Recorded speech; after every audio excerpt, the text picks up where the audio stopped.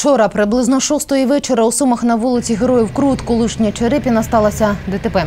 На повороті зіткнулися дві автівки – Hyundai і Lanos. У результаті зіткнення у Hyundai пошкоджено передній бампер, у Lanos – вм'ятина правого крила. В результаті чого водій автомобіля Lanos, це дівчина 91-го року народження, з тілесними ушкодженнями у вигляді закрито-черепної мозгової травми, була доставлена до лікарні. На даний час відкрито кримінальне провадження за частиною 1 статті 286 Кримінального кодексу України, це порушення правил дорожнього руху, проводиться досудове розслідування.